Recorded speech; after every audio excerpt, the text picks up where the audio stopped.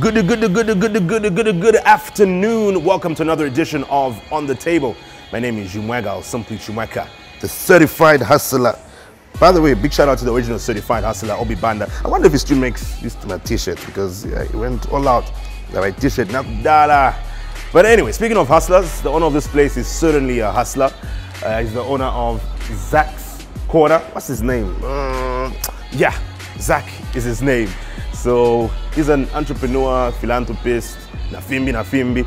And while we're waiting for him, we're just setting up. We have to come to earlier for that and make sure everything is in place before we have a chat with him. But before we get into that chat, we'll go into a conversation with Nigerian comedian JOSH2FUNNY. By the time you're watching this, he's probably already left the country.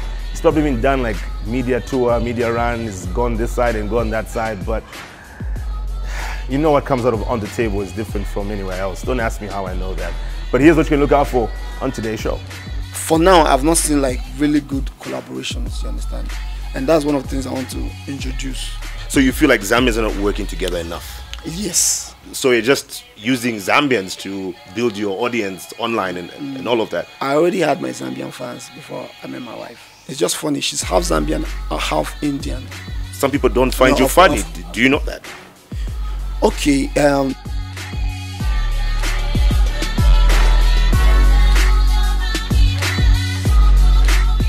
So hey Josh, I know you've been getting this a lot, but welcome to Zambia again. Yeah, Mulibwanji, my brother. Yeah, Tribuno Mulibwanji. Yeah, very, very Bruno. Very well. You're heading somewhere. I love how you're, learning it but I believe also, are you learning Bemba as well? Yeah, I'm more interested in Bemba than Nyanja. Yeah. But you do know Mulibwanji is Nyanja. Yeah, I know. I know some other Bembas. Yeah. So, yeah. What do you know in Bemba? The Bemba, the one I know now, Bemba.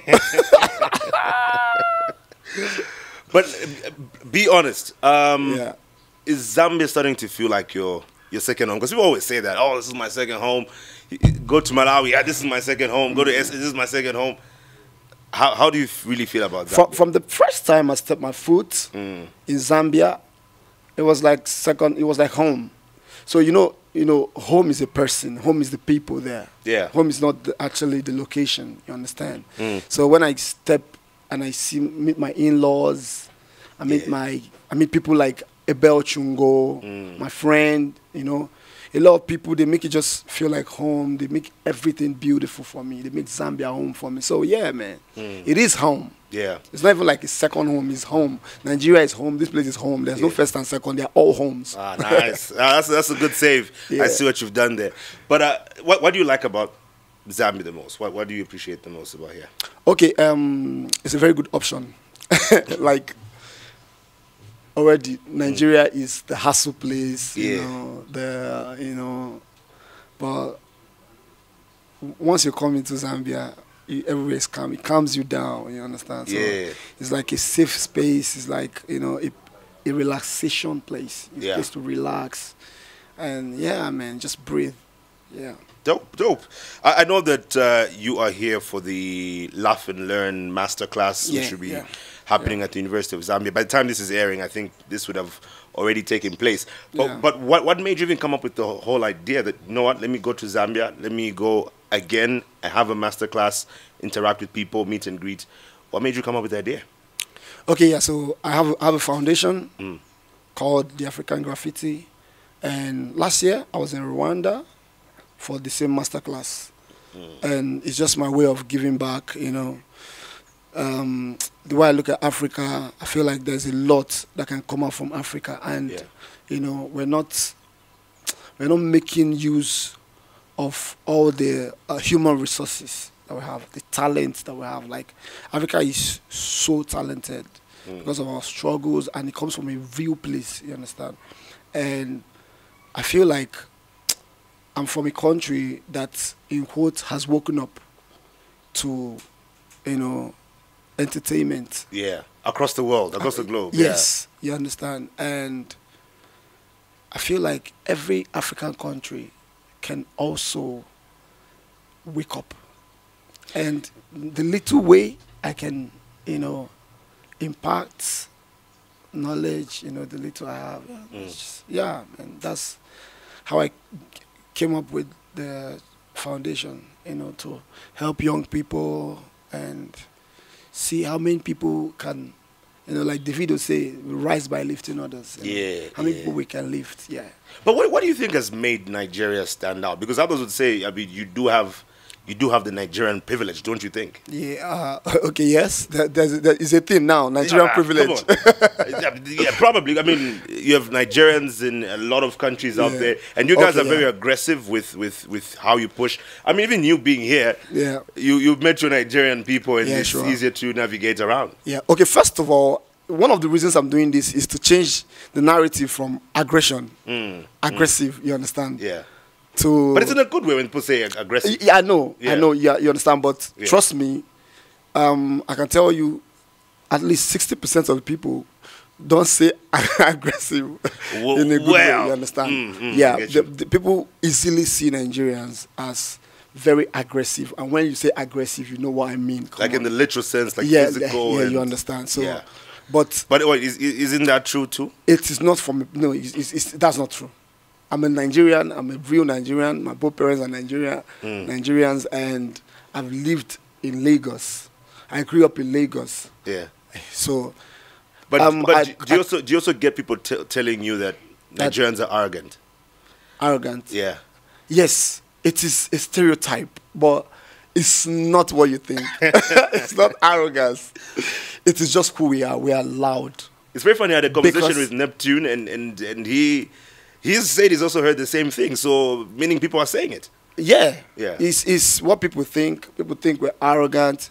We're just loud. There are so many people in Nigeria. So before you get heard, you have to really speak loud. You understand? So Nigeria is not a place where, see, there's a competition for everybody. Yeah. You can't afford to do less. You understand? And because of that, everybody has to just be on their toes. You understand? On the positive side, nobody fights. Where it's not about fight. It's not unhealthy competition. You understand? It is very healthy. Trust me. So, the Nigerian spirit is the one that wants to just be heard anywhere, because that's how the society is in Nigeria. Yeah. Everybody's talking. You have to be heard. But even, and we appreciate you wanting to teach more people around content creation and all of that, and people to improve in that regard. But even if people do that in other countries, what are the possibilities to really make it at the same level at which Nigerians are doing it at? People like yourself. What are the possibilities? Yeah, it's very possible, because Nigeria started from somewhere, you understand. I remember, in fact, like about 8 years ago, there was nothing like content creation or whatsoever. Like, there was nothing like online comedians coming online, making skits, sketches. There was nothing like that. It was not a thing. People do it, but it was not like, there was no industry for it. It was not already like an industry, you understand? I came at a time where in Nigeria back then, there was like less than 5 people that were doing online comedy. You understand? So, and one thing Nigerians leverage on is people. We have ourselves. That's all we have. We don't have government that do things for us. We don't have the government that give money and all those to throw money around and and fund industries like entertainment. Our government don't do that. So, really? We do it for ourselves. I think a lot of people don't know that. People think that you have like government backing and support. Everything, and every Nigeria that's came up by themselves. We hustle through everything. As I decided one day, okay, I'm going to be making videos. I got a small phone. I got more money. I upgraded, kept upgrading, kept going, pushing relentlessly, and that's how I got here. Nobody did anything. Nobody gave anything to anybody. It's just people like older comedians, the older generation of comedians in Nigeria, that one time say, okay, let me mentor you. And those mentorships are what help the industry grow in Nigeria. Just not really official mentorships, like, this guy is doing well. Let me pick him up and just see what I can do for him. Like, I see Abel Chungo doing that in the way, what's his name? Ima. Ndinema, yeah. Yeah. I see him doing that, and that's how Nigeria works. That's how the industry is growing. You see this artist, he picks up a younger artist, is putting him through, giving him small gigs and stuff, and that's how the industry grew. That's how the industry became what it is. Yeah. Yeah, and big ups. By the way, Abel's somewhere around here, so I mean, I think the comedians in Zambia, the younger ones, are doing very well in supporting one another. Yeah. Even though, I mean, others argue about that, but I've noticed something also. You're very deliberate with who you are connected to here. Obviously, there's Abel. I know you've also been in touch with Ndinema, Chichi Daisy. So you've really been following what has been going on in Zambia. I won't really say I've been following. I just have friends. You understand? Okay. And yeah, of course, Abel is one of my very good friends, and and of course, Ima. Yeah. He is my friend too, and yeah. When you go back home, there's a whole lot going on at home. Yeah. Before you can follow up another person, it's quite difficult. Yeah. Whenever I come. But from what have you noticed about the content creators you've come across so far? Okay. For the few I have seen, I just see them pushing on their own, Yeah, for now, I've not seen like really good collaborations, you understand? And that's one of the things I want to introduce. In Zambia? In Zambia, collaborations. And as a content creator, you cannot overemphasize collaborations because you need it so much, as it's so important to your career and work. So you feel like Zambians are not working together enough? Yes. I feel like there's a whole lot that we can do to make people collaborate, and there's a whole lot that can be achieved when comedians, artists, entertainers as a whole just collaborate. In Nigeria, we collaborate with everybody. Everybody collaborates with everybody. You see a cook collaborating with a comedian to make a video. You see an artist is doing something with a dancer. Different things. Like, we just find a way to make everything look nice, make it make sense, you understand? Yeah. Okay. So sometimes it's not even about having the big industry. Yeah. The industry can make the industry look like an industry when people collaborate. Like, the guy with 5 million following is collaborating with somebody that has 100,000. With that, you have lifted this guy. This guy feels it has become a star automatically, you understand? Yeah. And, on everybody like that, everybody's going to look big. Nice, nice. Okay, so, but speaking of collaborations, are you collaborating with anybody here in Zambia? Yeah, of course. Of course. Ima and I are going to do something very, very, very soon that you will see. And of course, Abel and I, we have a lot that I would not like to give out as a surprise. There's a whole lot coming. In fact, we recorded the song 2 years ago. We recorded the song. We've been trying to shoot the video, but I had to do some medical stuff when I came the last time, and so we couldn't shoot the video and do all of the stuff we wanted to do. But then, man, you will be seeing a lot of collaborations with me and Zambian creatives. A lot. Yeah. And even the music side. I mean, people might see you as the more of like a comedian, but do you really consider taking up the music side, like seriously? I've always loved music, and believe me, since this year started, I've been more in the studio. I just set up my my studio, and I've been more in the studio, and there is a whole lot coming. I have features from all around the globe, already. Yeah. And there are some unreleased stuff that by the time we start releasing, people will take the music more seriously. Yeah. As serious as I take it, because... Yeah, and I wonder how that works, because, especially with the comedic side of you, like people taking your music seriously, do you see that being a challenge and hurdle for you? So that is why I didn't take music seriously since, because I felt like I hadn't come to that time of my career where I can just, introduce something new to them, something different, something, utterly different from what I used to do. Yeah. And but just now, I feel that, okay, I've come to that, place in my career where I can boldly say, hey, guys, I want to give you guys music. Listen, whether you like it or not, take it. Yeah, so I know it's going to take a lot of, statement making and, yeah. And trust me, I'm doing my best to put those things in place, change some narrative here and there and make them see me like somebody that can drop an actual music, because music is my first love. Yeah. And I'm a producer, always be a producer, a music producer. So dope, yeah. dope. So I know you've got fans all across the world, but in terms of people who consume your content, what's your hierarchy? Like, what's your top 5? Top 5. Yeah. First, India. I love India. Second, USA. Then third, Nigeria, of course, my home country. And then the UK, Zambia. Yeah. So you put Zambia at somewhere number 5. Yeah. And how does that make you feel also? I mean, you have India and USA who consume your content more than your own people in Nigeria. Yeah.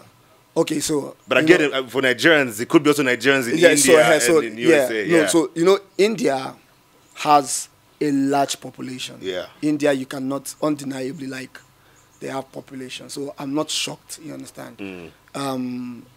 And I do love Indian content, you understand? Yeah. I love their culture.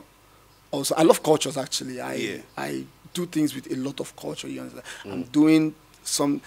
I used to do a skit back then. I did a skit in Swahili when people didn't even believe, guy, why you doing this? But I found some Tanzanian and Kenyan fans, and I'm like, oh, okay, let me do this for them. Yeah. And when I started seeing Zambians, I did some things in Bemba. I spoke some Bemba in my skit, and yeah. So Indians, I did that, and Indians picked it up. They are lovers, they are believers. When they love you, they go all out. Yeah. And yeah, but the USA, I know there's a whole lot of Nigerians in USA. Yeah. Yeah. So for now, based on what I see on one of my platforms, that's just my YouTube I'm talking about, is a whole different vibe on Facebook. Nigeria is number 1 on Facebook, you understand? And India and Zambia can be second on Facebook, because I have a lot of Zambians on Facebook. So at what point did you realize that Zambians are really consuming your content? At what point did it get to you okay, I think I need to pay more attention here? I think it was like some 4 or 5 years ago. Yeah, I just checked my Facebook one day, and I think I asked people to put their flags. Yeah, in the comment section, and I see Zambia. I'm like, what? From where? Yeah. I don't know. I think algorithm just pushed me to Zambia. I mean, so I don't know. And I'm like, no. These people, their love is massive.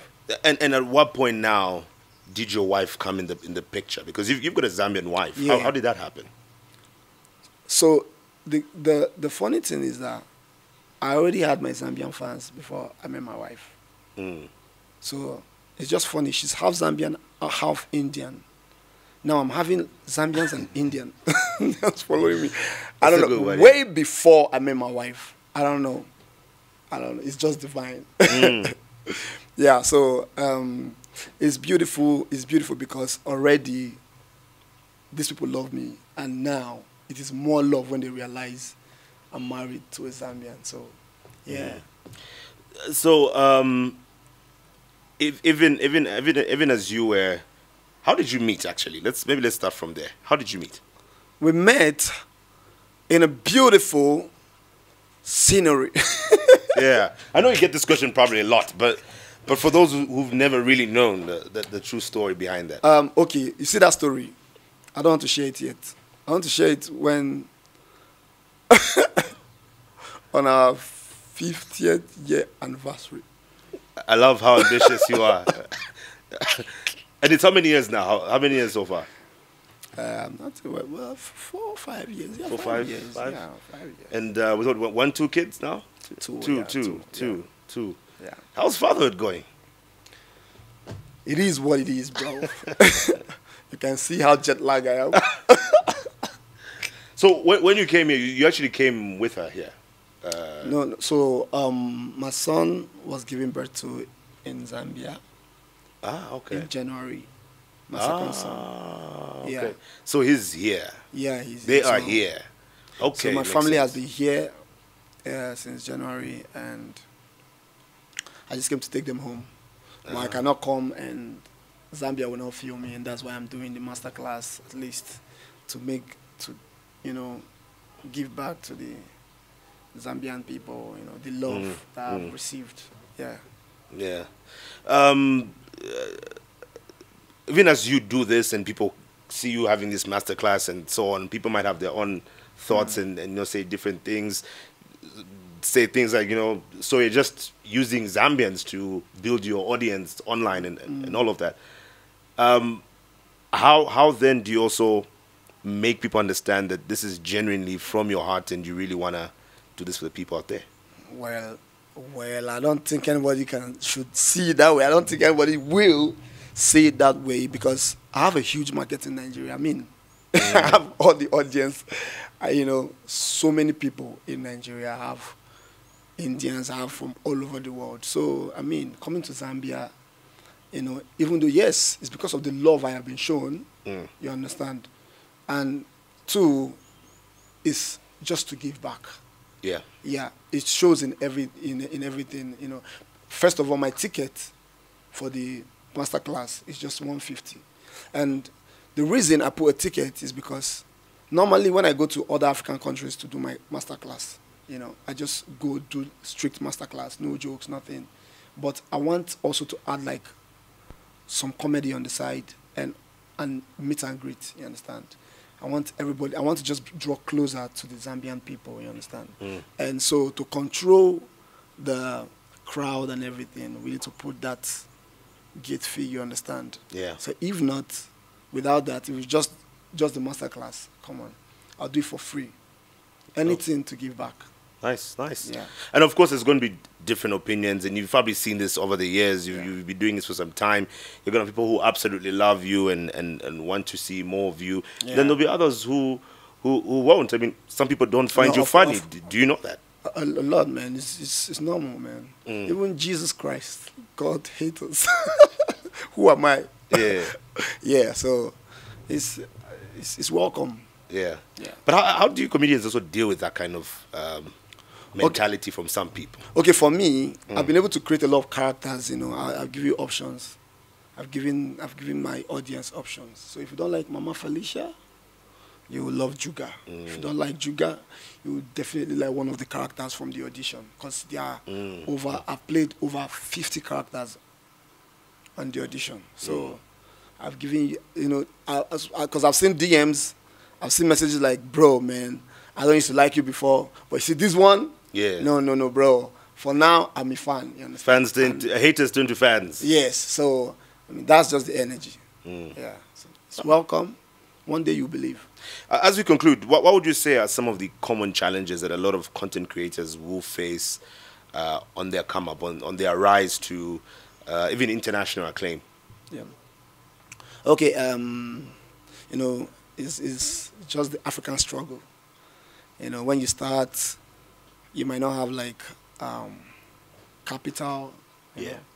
Capital in the sense that you might not be able to buy the best cameras, the best equipment. There's some people that want to start up like podcasts like this. Yeah. They can't even buy this one, this mic, and everything you need. You might not be able to afford them. Even to rent, you might not be able to rent. You might not be able to afford all those things. And it's a big challenge. I faced it when I was coming up, but then I didn't stop.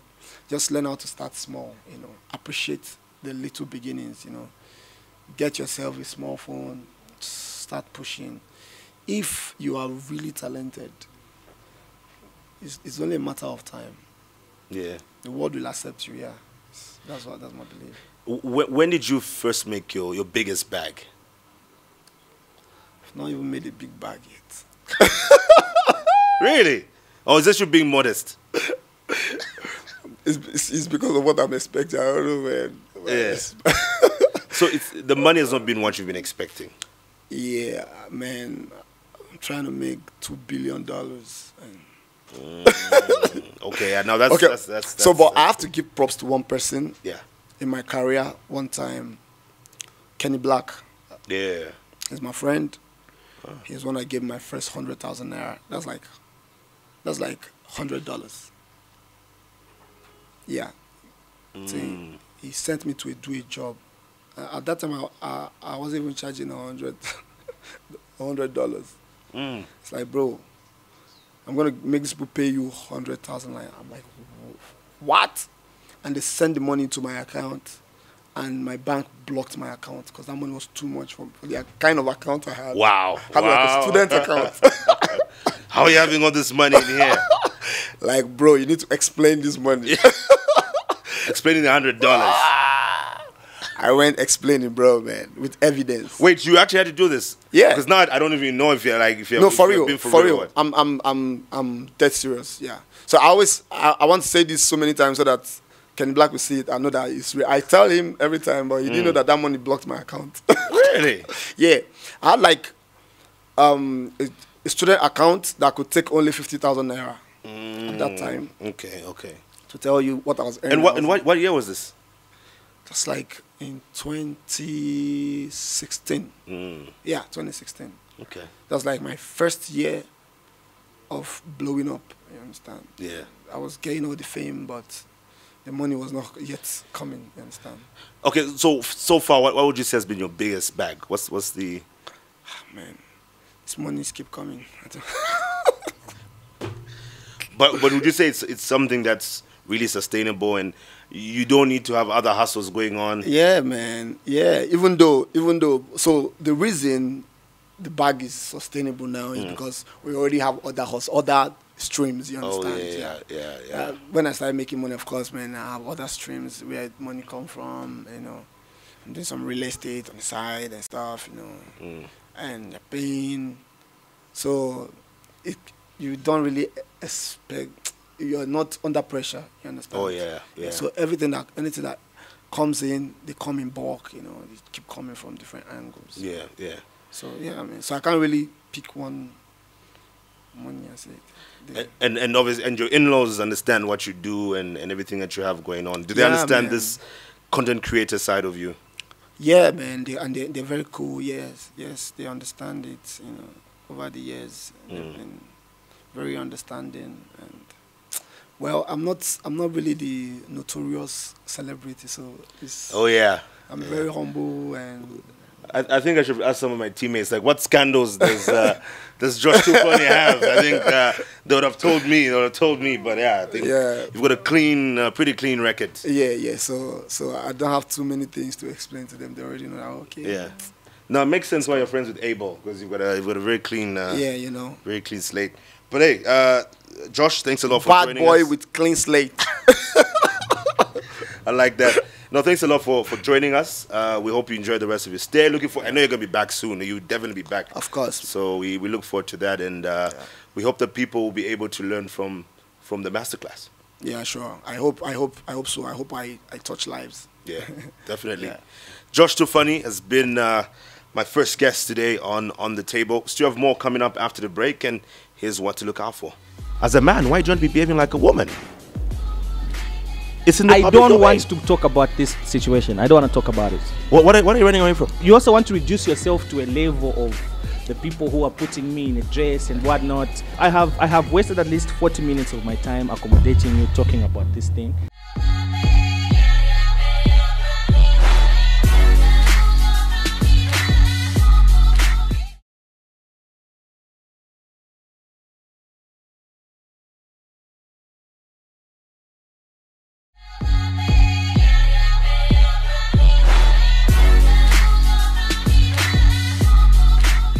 Welcome back. Thank you for staying tuned to On the Table. So right before the break, had a chat with Nigerian Comedian in JOSH2FUNNY. But we're still out here at Zach's Corner. And by the way, Ish, I'm enjoying this mocktail here. I think it's going to be done before this interview is done. So I might need another one because we are going to have a very interesting chat with my guest, who is the proprietor of this place. So that means he is an entrepreneur. He's also a philanthropist and a social media personality. allow me to welcome the one and only Zach. Drum roll. We'll add Thank effects you. or something there. How you doing, man? Good. Thank you for having me. Thank you for having us here. My you're first welcome. time here. Almost got lost, but it's good to finally see the place here. Yeah, it's very easy to locate. I think we just need to put a more visible poster at the roadside. Yeah, I think our poster is social media, but then Yeah. people really need to find it easy to locate it. But speaking of this food business, I know you've been in it for some time now, and I know that part of all of this was influenced by your mother, if I'm not mistaken. Yeah. But what made you also continue with the passion above the influence from your mother? So, I mean, the passion around it is I had to go back and see what helped me at a point, because I was working somewhere before I stopped working. That's a long time ago. I stopped working. As a network engineer, was it? Yes. As a network engineer. So I had to stop work because of certain reasons. And, my elder brother gave me a vehicle, Land Rover Discovery. What was that? Land Rover Discovery 2? It was quite big. Really? It had a very You've big got a engine, very kind V8. brother. Yeah, of course. Yeah, it's a V8. So I said, you know what, instead of me staying home and doing nothing, let me try and do up something. So I thought about it. What is it that I like doing? I love eating and I love being in the kitchen with mom, learning a few things. So I told mom, I think let me use this vehicle to be able to do food deliveries for companies. So I would take food in different locations for people to be able to buy. So I had registered it. Then it was Zach's Kitchen when I did it. Then I got another opportunity to start working, so I started working again. I got back into the corporate world. Then I had to abandon it for some time. So after years, and I feel like, you know what, I don't really need to be working now. I said, let me go back to my passion, and that's when we came up with Zach's Corner. So how long did you work in the corporate world altogether? Close to 8 years. 8 years. Yeah, so I took an 8-year break. You worked for 8 years and took an 8-year break. You know what I mean? I took from Zach's Corner. I took an 8-year break. Oh, okay. I see. But so what does the network engineer really do? Basically, it's networks. Set up. It's almost like IT. Yeah, it's IT. So, okay. So it's like a cooler, fancier way of saying you're an IT specialist. Yes. I'm not a cameraman. I'm a photographer. Yes. He's not a cameraman. He's a videographer. The guys behind the cameras are videographers. They're DOPs, directors. I know. Okay, so I won't lie. Some people do not know this, but I've also tried the food business with my family as well, and my brothers. Great. I won't lie, we've struggled with the food business. And what made it worse for us, it was a cafe. So it was food and bar. And the bar was sustaining pretty much the whole business. And, food, it's a very hectic business. I'm sure you can relate to that. How have you managed to navigate that? Because it's not an easy business to have. Yeah, so I think one of my strengths, even when I was working as an IT specialist, I'll do both marketing and actual implementation of solutions. So before getting back into it, I had to put up certain strategies for me to be able to be sustainable, worthwhile for a long time. So what really sustains me is the promos, and also due to the fact that I have a little bit of social media numbers, it's very easy for me to get partnerships. So like now we're in partnership with Fruta. Fruta gives us drinks. Yeah, I've noticed that. Yeah, Fruta gives us drinks. So what we basically do is we add it to what we selling. So it's some sort of a way that they're benefiting, because of course the Fruta name is going forward. Yeah. And also on our menu we're able to offer something free. So basically I think it's just about strategy. I was telling somebody the other day, like, do you know that I have ideas that can actually sustain Zach's Corner up to 2027, different type of promotions. Different types of promotions. So I launched two promotions last week. One which is pay eat now and pay later. That's for the corporates. I think a lot of corporates struggle with the fact that they have to go out for lunch, and some being a network engineer myself, being an IT specialist. It's okay, network engineer. Sometimes we need to work late, knock off maybe after midnight or maybe about 23, 21. It was a bit difficult to find food.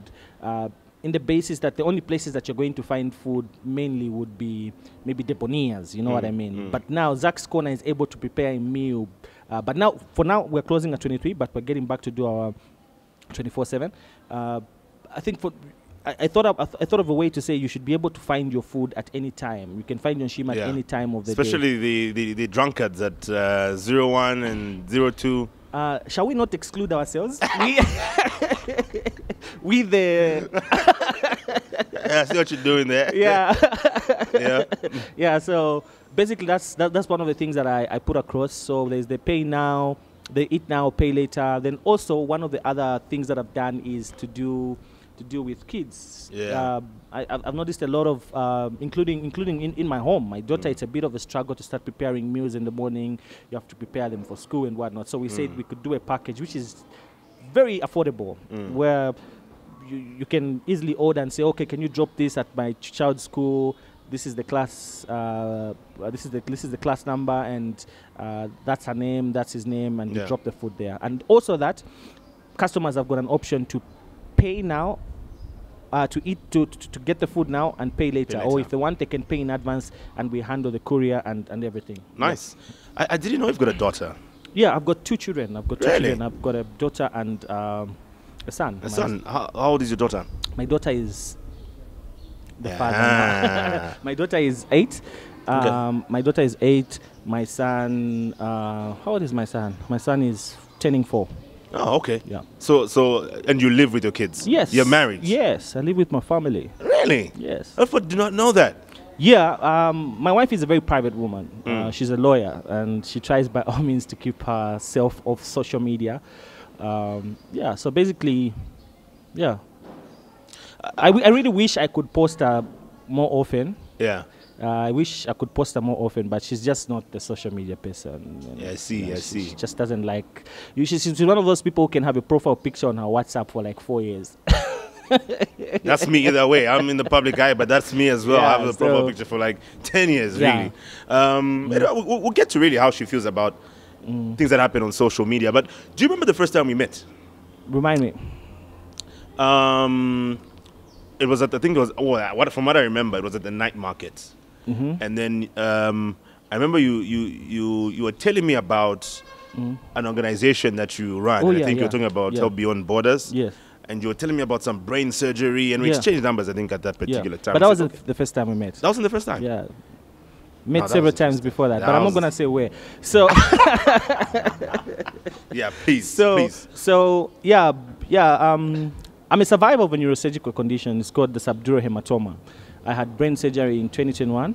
Okay. Subdural hematoma is a condition where you have the presence of blood and fluid floating on your brain, so it causes a lot of pressure on your brain. Yeah. Actually, on my hospital bed, I remember being with one of my good friends, Robert. I'm telling you, Robert, if God saves my life, I think the way we've been, chilling and whatnot, this needs to come to an end. We need to maybe direct the little monies that we make into proper use. That's how I struggled actually for like 2 weeks to think of how I'm going to be of help. And that's when I had to go back to Dr. Caesar when I went for my review. I talked to Dr. Baby. I told Dr. Baby, I want to see how I can help out. I didn't know about this situation. I didn't even know such situations happen.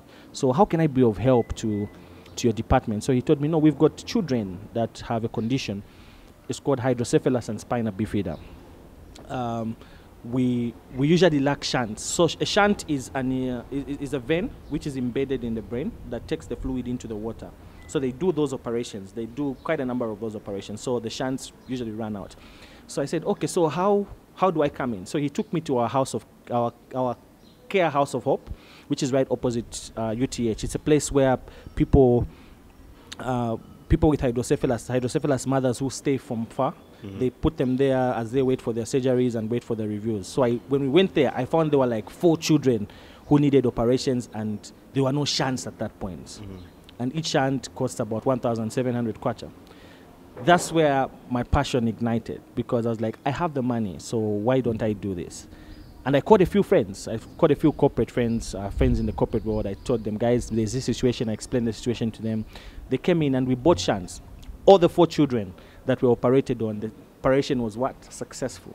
And this is why I said, you know what, I think I need to open something that is going to help me spearhead the voice for the children living with hydrocephalus and spina bifida. And that's how Help Beyond Borders came across. Nice. It's pretty amazing the work you're doing for the kids, and obviously helping them out. The young, definitely people out there, they need it. And it's amazing that you thought of such an initiative, really. And I think you must be commended for that. Well done. I think since we started, we've helped over 3,000 children. Nice. That's beautiful. That's really beautiful. And also, you've got this place here. Obviously, also you're employing other people, so that is also another contribution. Have you noticed you've got part of your strategy? You've got some burgers here. You've got the Chanda Bryan burger. You've got the Magnet burger. You seem to have a very good relationship with Magnet. How did that come about? Magnets, the relationship with Magnets. I think we're just alike people. Alike in the sense that opposite attract. Magnet is the violence one, and I'm not. So there's just a way that we complement each other. We do quite a lot of things together. I think some weeks ago, Magnet announced on his page that we will be launching something together that is going to help a lot of young people. But of course, we met through social media with Magnet. We met through social media, and we've been friends since then. We've been friends. We've shared low moments, high moments together. He's an amazing personality. It's interesting because in as much as you and Magnet are friends, you and Magnet have a similar story. You were close with Muzukanji, now you're close with Kidist. Has that influenced the type of friendship you have? No. Actually, it hasn't, in the sense that I think we do not involve others in our friendship. Of course, we've got each other's backing in certain situations, but none of those situations have. I think our friendship was strong even before all of these, all of this drama that has been happening. It has been. Now, even just Kidist herself, people have also noticed your close relationship with her. I mean, others even see you as her Chola boy. So, how does it feel being the Chola boy for Your Mops's wife? Well, I'm not a Chola boy. What's a Chola boy first? What defines? I mean, you carry her bags, you escort her wherever she goes. You're the one who does all those. If her shoes get dusty, you are the one who. I would want to ask somebody to produce some evidence to say I have actually carried Kidist's bag and all of that they look at. But it's just generally seen as a right-hand man anyway. I mean, social media, what I've realized about social media is that there are different people. There are different people on social media, and I think the bad side of people sells more than the good side of people. So I feel it's just some silly person that came up with this Chola boy thing and said whatnot. Kidist and Yomaps respect me a lot. They respect me a lot, not only because, Kidist has maybe looked up to me as a brother for the longest time, but I think even the things that I do, the establishments that I have, they have so much respect for me. So I'm not a Chola boy. I don't fit to be a Chola boy. I think half of the people that tell me Chola boy, they come to my inbox and ask for jobs. So who's the Chola boy? Oh. I mean, and now, because you also mentioned this, you've got a wife. Some people may have not known that. Others may have. And others will be thinking, so even with how close you are with Kidist and you have your wife, probably a question will be coming up now is, how does your wife feel about you being Kidist's Chola boy? So I think people have this wrong perception about my closeness with Kidist. Many times I'm with Kidist, Maps is there. I mean, but there was that time when Maps traveled even. Yes, so the time that Maps... And others were asking questions. What were you guys up to while your Maps was away? So Kidist had an appearance at the keg, and you know, I think one of the closest people to the family at the moment could be me, and maybe a few others who are maybe not socialites. So I was even having a chat with Maps to say, oh, she's having an appearance, maybe I should go and beef up support and whatnot. So Maps was very cool with it. He gave me the blessing. And even when Kidis' phone went low, Maps and Kidis were actually chatting on my phone. I gave Kidis my phone, chatting on my phone. Kidis was checking up, how is it going? Are you ready for your next event? That's the type of kid. That's the type of personality Kidis is. She's very caring and very keen to detail. So they were chatting on my phone, you know, checking up. Where are you? How is it going? How is it that side? So initially, when we went for that appearance, for Keg, Yomap's young sister was with us.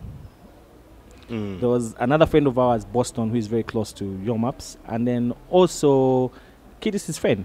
So it's just that me and her, we're on the limelight, and we take a picture, we're doing a dance together, it went viral and whatnot. So Kidis actually has a relationship with my wife. So all of those allegations, they didn't really matter. At some point, I got broken. It phased me out, and guess who called me? Because he noticed that this guy is going down the drain. Maps called. Bro, I've seen what's going on. You don't need to worry about that. That attack that is happening, it's got nothing to do with you or Kidist. People just don't want me to perform properly where I am. So be calm.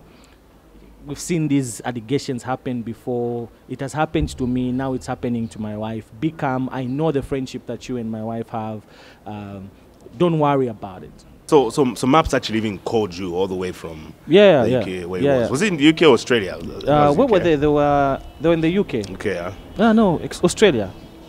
Yeah, but at least no, Australia is a recent one. So it was the UK. It was the UK one. Yeah, it was the UK one.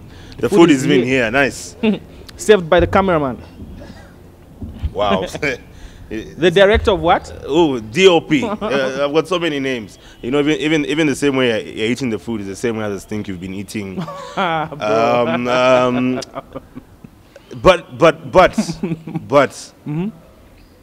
how does your wife feel about everything that goes on social media? My wife does get affected, but she knows me better than anyone else. That's all I can say.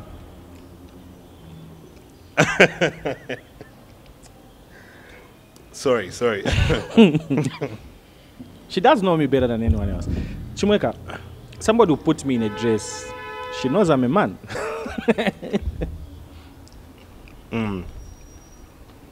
She didn't tell you like to stop some of these things? She does, especially with the recent one. Actually, we've taken somebody to court.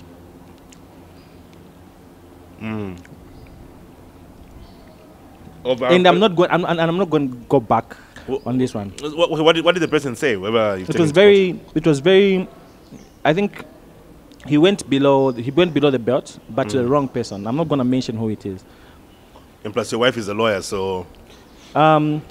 She is, but I'm not doing it based on her. She's very professional in her work. She makes me make my own decisions. She lets me make my own decisions. So is she the one handling the case? No, she can't handle my case. I've got separate lawyers away from her. Not even from the same law firm? Nope. I actually use lawyers from... let me not mention. Yeah, so I don't use the same lawyers from where she works from. But you know, now that you were quite close with you had a relationship with Muzukanji, now you've got a relationship with Kidist. How does that even work for you? Because now it seems like you've picked a side, and people see sides. I haven't picked a side. I think this is something that I really want to avoid talking about. But look, I'm a businessman. Okay. Other than Zach's Corner, I don't know how I can say it. Other than Zach's Corner, the other things that I do. And I called, I needed somebody to do an appearance at one of my arrangements. And Kidist wasn't available. So I asked Kidist and Maps if it was okay, I can get Muizu. They were very fine with it. They gave me a go ahead. And I went on and did it. And then... after that, I think you mentioned that after I did the interview with Magnet, I think you mentioned something like that. Yeah, I mean something that is in the public domain. Yeah. So please eat. Yeah, of course. So after that, I mean, I've known Kiddies for the longest time. We went to the same church and whatnot, so we had to do some stuff together, and some pictures were posted on social media, and I think Mwizu received some of the screenshots where her fans were telling her now he's with these people, he's what. So I feel her blocking me at that point was more influenced by her followers than herself. I didn't think she didn't mind, you know what I mean? But I think our relationship with Mwizu Kanji was more of business and how we can do certain things, you know, like alliances where, you know, I was giving out the pads, I gave Mwizu Kanji to be able to give out to her people during her birthday and whatnot. So I wouldn't say I was close. It's just that maybe social media wants to take things, if you are seen with somebody, meaning you are very close. No, that's not the thing. But do you ever like miss hanging out with her, you know? And the work you used to do, because they're very passionate about similar things. She's into also, you know, the philanthropy, helping out. You've got similar interests, you know. I don't know how to answer that question.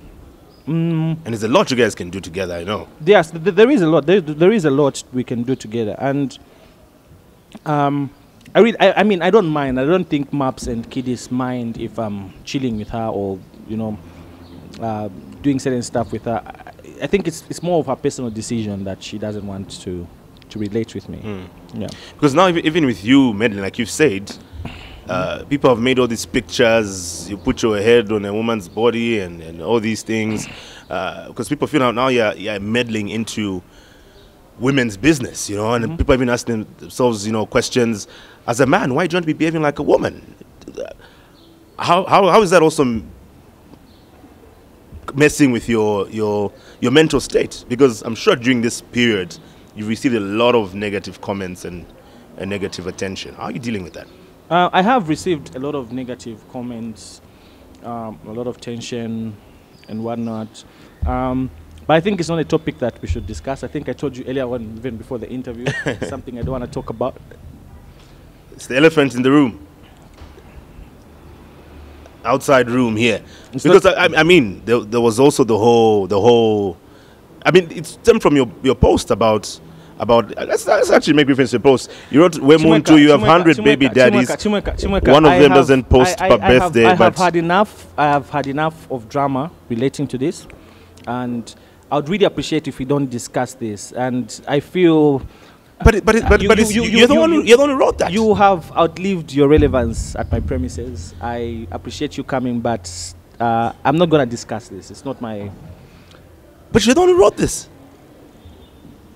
It's in the I public don't domain. want to talk about this situation. I don't want to talk about it. What are you running away from? I'm not running away from anything. I just want to live a quiet life and not be involved in some of this drama. It's above me. It's below me, actually. It's below me. So why would you write that if you don't want to be involved in drama? I have wasted at least 40 minutes of my time accommodating you, talking about this thing, talking about various other issues. But this is not something I'm going to sit and talk about with you, Chimweka. It's not something I want to discuss. It's below me. It's below me. Then you shouldn't have. I think you also want to reduce yourself. You also want to reduce yourself to a level of the people who are putting me in a dress and whatnot. No. Let's fight issues relating. You bring a bank statement, I bring a bank statement. That's a fight we should be fighting. Half of those people can't even bring anything to the table. So you know, you'd avoided this. Thank you so much. You'd have avoided this by not posting that. Well, and even going ahead to apologize. Well, it's done, but I'm not ready to talk about this. Okay, fine. Let's end this interview. Let's. Thank you for coming. We're out back again next week Sunday. Bye bye.